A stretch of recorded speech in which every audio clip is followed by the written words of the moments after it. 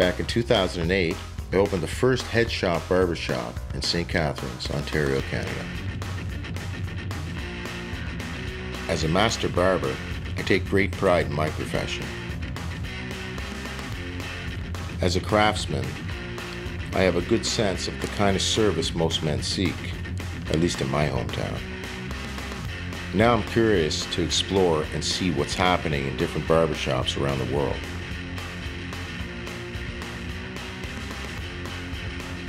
I want to see the kind of styles and service men demand in their grooming and fashion in different countries around the globe.